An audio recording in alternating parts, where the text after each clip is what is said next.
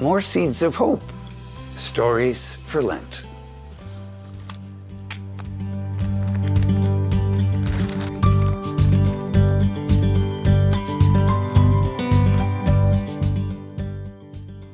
Today's story seed is Hello, Darkness. From the Gospel of John, chapter 9, verses 2 and 3. Rabbi, who sinned, this man or his parents, that he was born blind? Jesus answered, neither he nor his parents sinned. It is so that the works of God might be made visible through him.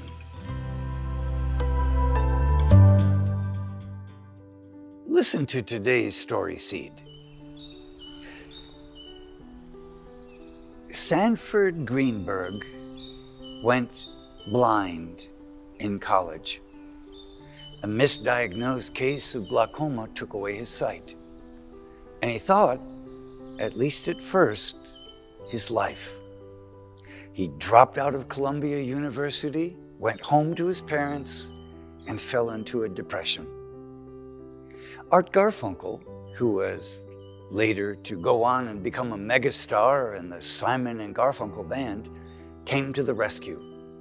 Garfunkel had been Greenberg's roommate in college, and Garfunkel convinced Greenberg to come back to school. From then on, Garfunkel got him to class, read to him, and generally helped him to succeed in college. Greenberg recently released a memoir entitled Hello, Darkness, My Old Friend. Darkness was the name Garfunkel referred to himself as he helped Greenberg. Garfunkel would say, darkness is going to read to you today. Greenberg explained it. This was Garfunkel's way of voicing solidarity because he knew he was a voice in Greenberg's darkness. There was a time when it seemed Garfunkel abandoned Greenberg. He left him at Grand Central Station in New York City to fend for himself. Greenberg tripped, stumbled, cut, bruised, and humiliated himself. But eventually, he found his train and got back to Columbia University. When he was finally back on campus, he bumped into someone. It was Garfunkel. Garfunkel had never left his side. He was there the whole time looking out for his friend, but not assisting him. Greenberg said, Garfunkel knew it was only if I could prove to myself that I could do it that I would have real independence. And it worked, because after that, I felt I could do anything. Greenberg not only finished his undergraduate degree, he went on to graduate school, eventually earned his doctorate degree from Harvard. He became an inventor, an entrepreneur, and the chairman of the board of governors of the Johns Hopkins University's Wilmer Eye Institute. He also helped fund the first album Simon and Garfunkel released. One of the songs on the album was, you guessed it, The Sounds of Silence, which begins, Hello, Darkness, My Old Friend. Paul Simon wrote the song, but that lyric came from Garfunkel and Greenberg's experience. Greenberg, a Jew, considers himself both religious and very spiritual.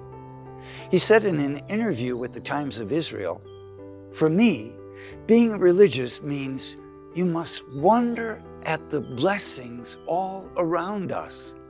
We must model God's creation. Otherwise, we miss the magic of daily living. As you listen to this story, do you wonder what Sanford Greenberg's life would have been like had he not gone blind? Would he have been so successful? And how about our Garfunkel? Would he have had the same career if he hadn't had the experience of helping his friend? That very first hit for Simon and Garfunkel was The Sounds of Silence. Would the song ever have been written if Greenberg hadn't gone blind? When we look at our lives, sometimes it seems that we've gotten the short end of the stick, that life is unfair. We may not go blind, but hardship affects every one of us, and some of us do go blind.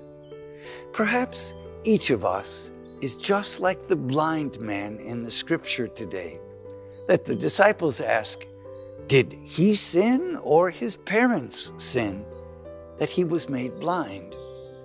Jesus said, it was neither him nor his parents. It is so that the works of God might be made visible through him. As we pass the halfway mark in Lent, each of us has a chance to do our share to make the works of God visible in our life. Whatever our circumstances, there is something possible for us that will please God.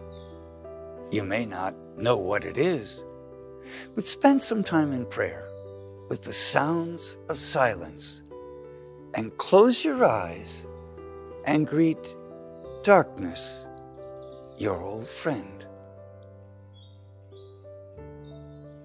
Now, let's take 30 seconds to water the seed.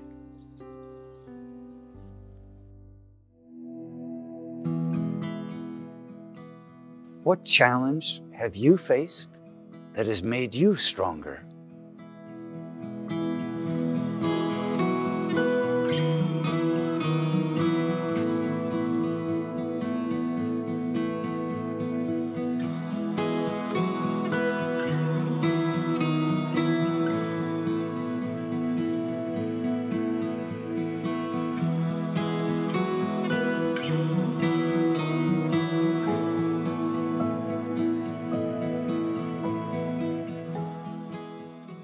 If you enjoyed today's episode, be sure to like it and subscribe to our YouTube channel. And to become a closer part of the Heart to Heart community, go to our website, htoh.us, and subscribe to receive regular inspirational videos delivered right to your inbox.